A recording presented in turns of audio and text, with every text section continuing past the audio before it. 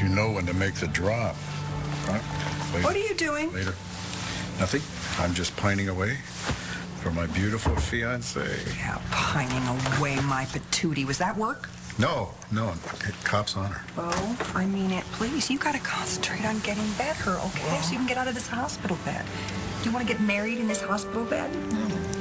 Married? Mama really getting married? It is for real, and we are getting married. Not exactly how we wanted to tell you, however, but yes, your father proposed, and I accept it. Eventually. Oh. When, just now? No, when he came out of surgery the other day. And you waited this long to tell me? Well, your mom didn't want to jinx it.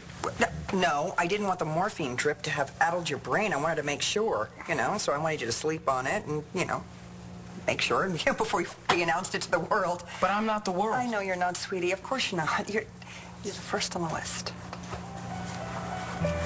So, what do you think? Well, you guys definitely did take your time. Yeah, but we have your blessing. Are you kidding me? This is amazing. Congratulations. Thank God, thank God, thank God. Wait, you didn't think I would have a problem with this, did you?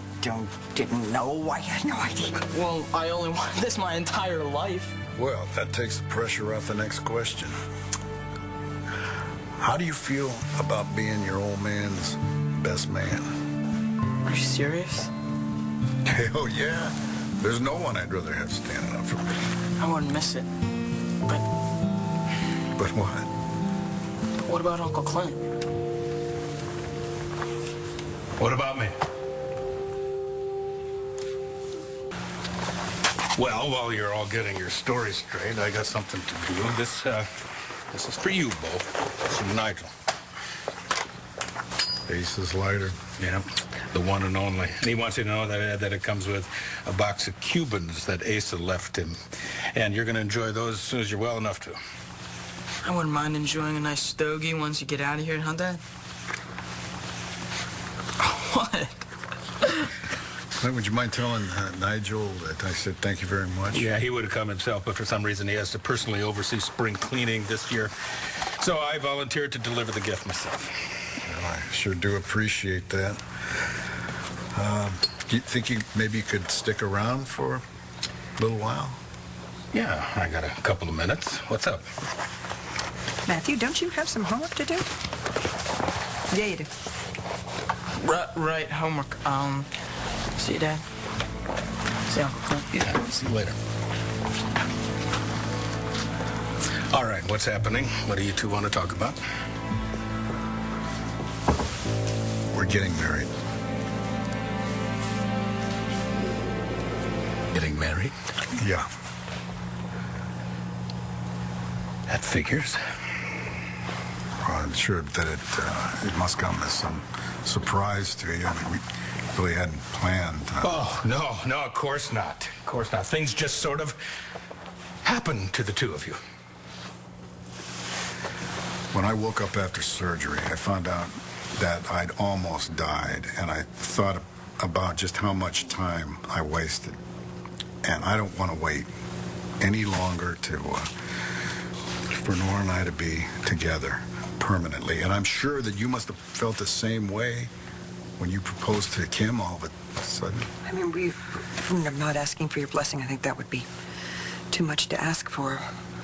We really want for the three of us to pull together, and wish each other happiness again, be part of one another's lives. And maybe the four of us could have dinner, you, Kim, Bo, and me. Well, you're going to be waiting a long time. Kim is not in the picture anymore. So let's hear it. Give it to me. Give you what? The I told you so's. I mean, you're thinking it. You might as well say it. Oh, Clint. Oh, come on. We just want you to be happy. That's all. And Kim seemed to make you happy. Oh, Nora, please. Please. It is not a secret how you felt about Kim and my relationship with her, and both of you thought that she was just a gold digger, and I was with her simply to get some sort of payback.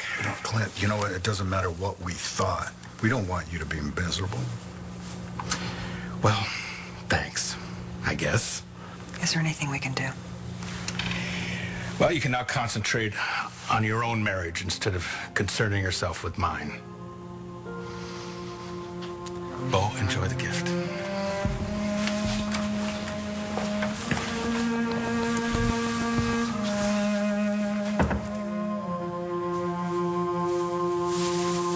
I just can't help thinking about Clint and Kim. Me too.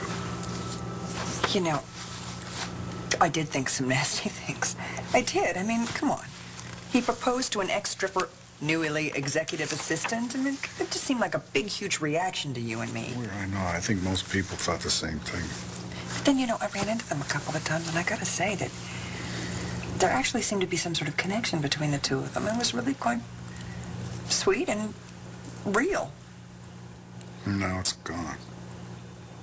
And there we are, shoving our happiness in his face. No. No, don't go there. Look, no. If we call off our engagement, I mean, that's not going to do anybody any good. It might buy Clint some more time. Time to do what? To sit around and think how much in love we are? I'm just feeling guilty all over again. I know.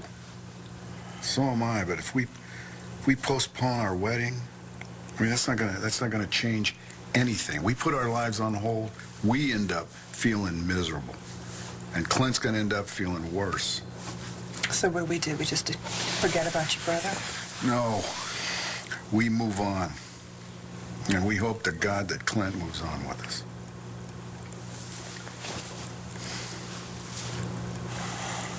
Is it safe? Yeah. Yes, the coast is clear. Come on in. So? Well, your Uncle Clint knows that we are getting married. Is he okay? I think that it went about as well as it could. So you're still getting married? Absolutely. Nothing is going to stop me from marrying your mom again. Good. That way you don't have to return this box. Oh, yeah. Good job, Dad. What's going on here? What is that? This is just a little something to make it official. Oh, my God. How did you do... That's when you were on the phone, wasn't it? I don't know what you're talking about. Oh, God. It's gorgeous. Hope you forgive me for not dropping down on one knee. There.